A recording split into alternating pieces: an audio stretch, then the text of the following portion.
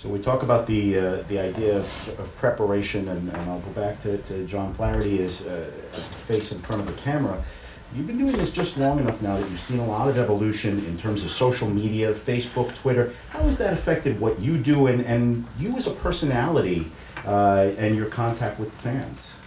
Well, Twitter has changed everything, and yes, encourages us to have a Twitter account, mainly to promote the games and raise awareness for when we're on, what the pregame show is, the regular telecast. But as you all know, in the world that you live in, you now have access to us on Twitter. You can make comments to us on Twitter. And I'll be very honest, there are some comments that come that affect me directly.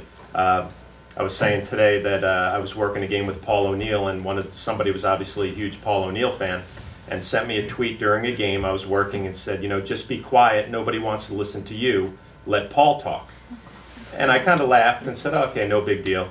Do the next half inning, check Twitter again, and this guy was just relentless the whole game. And to be honest with you, it affected me. I started thinking, you know what, maybe he's right. Maybe they don't want to listen to me, they want to listen to Paul. And I actually went through this. I deleted my whole Twitter account because I felt like it was affecting the job that I was doing on air. One of our public relations people encouraged me to get back on Twitter because of the Yes Network and promoting the network.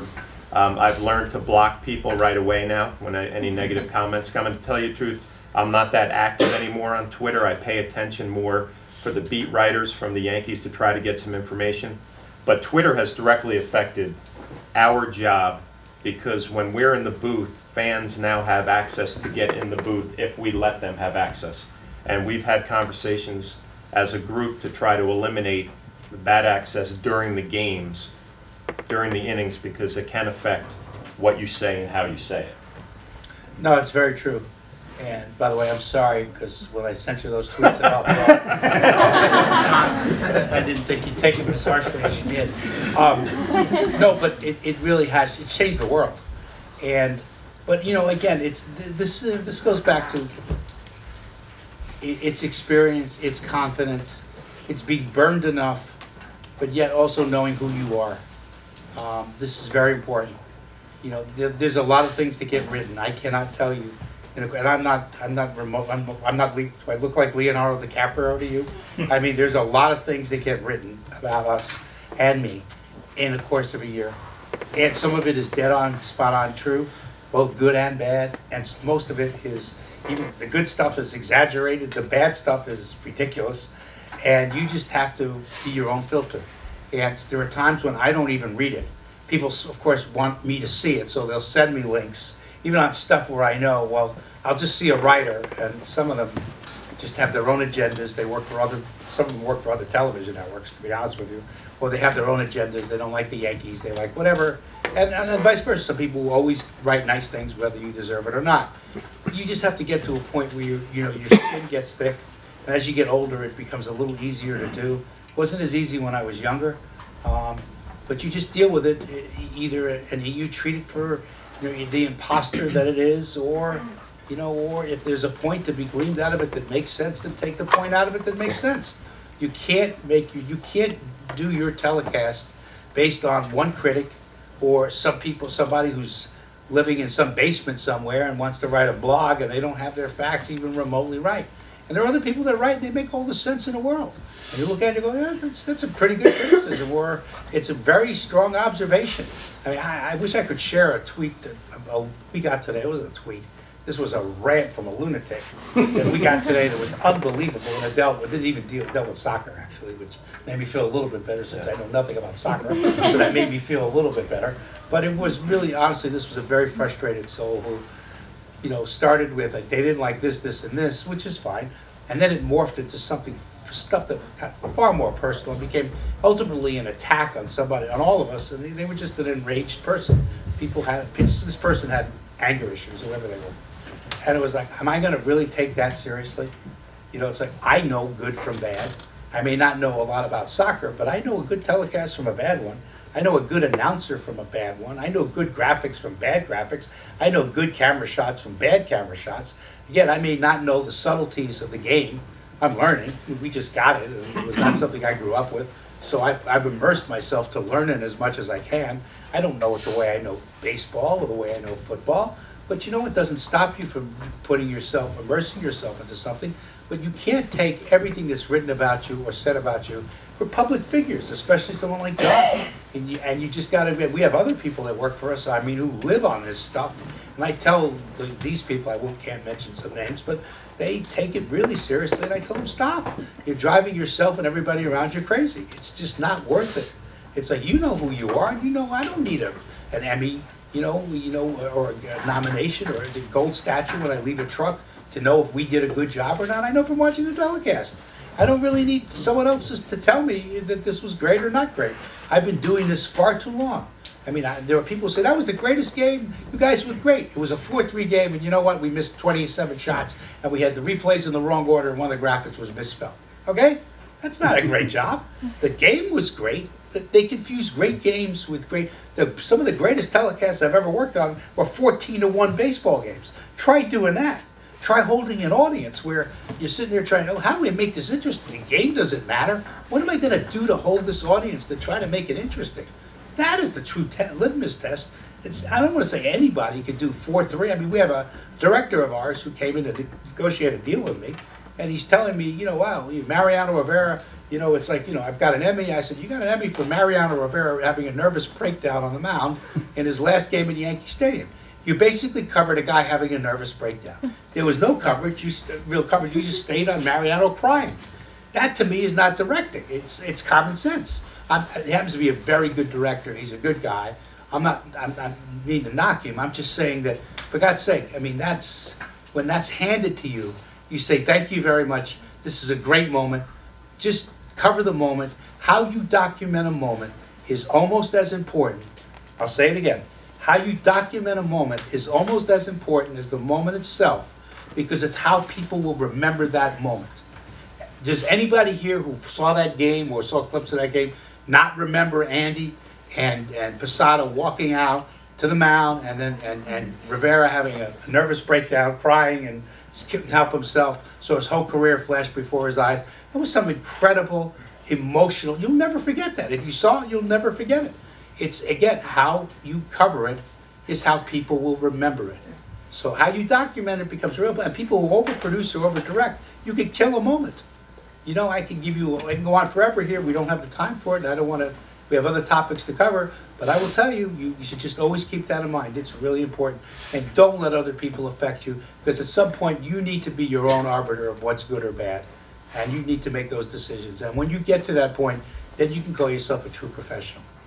Flip brings up a great point. I'm sorry, Steve, but one of the biggest transitions for me is, as a player, you either win the game, lose the game, you get 2 hits, you go for 4, you strike out 3 times. You know if you had a good game or you had a bad game. As a broadcaster, when you walk out of the booth, as a young broadcaster, I had no idea whether it was good, bad, or indifferent. As you get older, you realize when you had a good game that maybe other people won't even realize it. So experience definitely helps out in that department. And I want to stay on the topic of social media for a moment, because that is, I think, right in the wheelhouse of a lot of the folks that we have here, between communications, athletes. And John, you specifically also mentioned the word filter and your Twitter account. We're looking at it from an ingoing message standpoint. What do you say about the outgoing messages? Do you find that you have to be a little more careful about what you say in Twitter, because maybe it's a little more of a direct medium? Do you have to worry about your employees and what they may be saying on social media, because it spreads so quickly, it's so instantaneous that it's a concern? And for a lot of athletes, a lot of college students that are coming out of this level, they have to realize that that message is going to follow them, or at least it very likely will. So if you'd speak to that briefly. I've actually gotten away from Twitter a little bit, because I was so guarded on everything I said. And I'll write tweets thinking it's funny, and then I erase it saying, you know what, it's not going to come off that way on Twitter. Mm-hmm. I'm very cautious of what I say, how I try to say it. I have 3 young kids at home. I'm talking to them all the time about what they're sending out on Twitter and how it can get them in trouble. The one positive I will say about Twitter from all of your standpoints is there have been young adults who have gotten in touch with me through Twitter asking for interview requests. I was talking today about a young woman who had an online radio show, basically, and asked to interview me during the off season one year. Had a contact with her, did an interview, And it's access for you, if you use it the right way, to some of the talent, to get some interviews, maybe to get your foot in the door. So there are some positives to it, but I feel from my standpoint, I try not to tweet as much as possible because I know it could get you in trouble. It will get you in trouble. Personally, I can't stand it. I know it's part of what we have to do. And there's a lot of things I don't like, but I know it's the world, the universe has changed. Mm-hmm. And just because I don't like it doesn't mean that it's not an accepted mode of communication or the way. I mean, the worst thing in the world, you get in an elevator at whatever time it is you're going home, or you walk down the street in New York and all you see is this. I mean, that's it. That's what you see. And to me, it's sort of like, it's an anathema to communication. Now, it's going to say, wait a minute, I'm doing this, I'm communicating with somebody. That's true, you are. Are you looking them in the eye? Does the word body language mean anything to anybody sitting here? You can't tell body language from this. I guess LOL, exclamation point, exclamation point, exclamation point must mean something, I suppose. But at the end of the day, it's not like going down the hall and sitting in somebody's office and saying, listen, we have to talk about something. And you have a conversation, look somebody in the eye. I mean, maybe that's very old school, but that's where I come from. And the fact that this stuff could be taken so out of context. You sit in somebody's office, you talk to them eye to eye. If there's something and they say, I don't quite understand that, what do you mean by that? You can explain it. I don't know how you explain this. And again, people can take snippets of conversations, they can do anything they want on social media, they can send videos out, they can take things out of context. I think that, if you follow the right people on Twitter, you could probably glean a lot of information. And even that is narrow to me. If I follow the right sports reporters, I'm in the sports business, we're in the sports business. If I follow the right reporters, some of these guys are really, really very good. They do their job very well. You follow with Jack Curry. You're never going to get bad information from Jack Curry. Jack Curry's one of the best reporters. Worked at the New York Times for 20 years before he came to Yes. I mean, and he's done a really great job at Yes. He's terrific at what he does. So you follow Jack Curry, you learn something about baseball. You follow Joel Sherman, you're going to learn something about the game. I mean, especially if you don't know some of the personalities here, you're just looking at the information in abstract, you'll probably learn a great deal. I mean, that's what's probably good about it, is you could sit in a truck or sit in my office, and if I follow it and you'll say, so-and-so story, so-and-so is hit his 4th home run of the game. Oh, that kid Chris Bryant is at it again. Chris Bryant just got set down. Then everybody's weighing in with their opinions. Of people that you respect, who are in the business, who know what the hell they're talking about, and what they're writing about, that's different than open to the general public. Some people will send you very educated, very detailed, very on-point messages.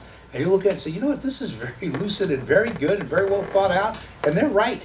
And there's other people that are just raving lunatics that have nothing else to do, and they'll attack you, they'll say the worst things. And it's like, really, your focus in that booth, in that truck, needs to be on that game. It can't be on, so many screens, folks, and it shouldn't be this one, okay? And I've had it with some of our announcers. I've had it out with them about this kind of stuff. It's like, you let somebody sitting, 70 miles from here who doesn't like you, take you out of your game. You got the 5th inning, when you saw that tweet or you got that email, whatever it is, you were totally different. That broadcast went totally a different direction because you stopped being who you were. And you were so distracted and taken out of a moment. You can't be taken out of it. If you're going to follow this stuff and read this stuff, then read it as a PS. Somebody in the truck should have enough wherewithal to say to you, hey, Chris Bryant just did his 4th home run of the game. Major story. We're going to go back to Bob Lorenz in the studio. He's going to give us an update, and then you guys can react off it. You know what? As opposed to, oh, Chris Bryant just hit his 4th home run. OMG, great, blah, blah, blah, blah, blah, blah, to 7 million people. I don't know what that means. I mean, so, yes, it can be useful. It can also be terribly destructive. This is a really double-edged sword. Don't take it gospel, okay? But, and there are some things you can glean out of it, but I'm telling you, this society is really skewed now toward this device. And I love Steve Jobs. I had the actual honor of meeting him and spending some time with him a while ago when my son was battling an illness, and he was a Make-A-Wish child. And his Make-A-Wish was to meet Steve Jobs, and I got it. And, my son, it was a life-altering experience for him. Plus, he's now through his cancer, so that's great news. But having said that, I found Jobs in the few minutes I met him fascinating. And I believe everything ever written about him. Fascinating guy. changed the world. I mean, Apple changed the entire world. Twitter has changed the entire world. Look at the Arab Spring. Okay? Look what happened there. But at the end of the day, this is also extremely destructive. And like anything, you have to control this device. Do not let this device control you.